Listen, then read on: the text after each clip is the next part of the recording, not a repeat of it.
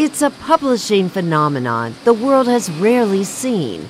A series of 3 books written by a first-time Swedish novelist who didn't live to see how hot they'd become. Over 46 million sold to date. I don't think you can compare this with anything else, actually. Eva Gedden is the editor of what is now known as the Millennium Trilogy.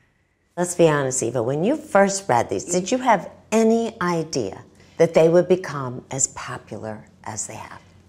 No, I mean, who could anyone know what we know today? I've never and will never again experience such a huge success.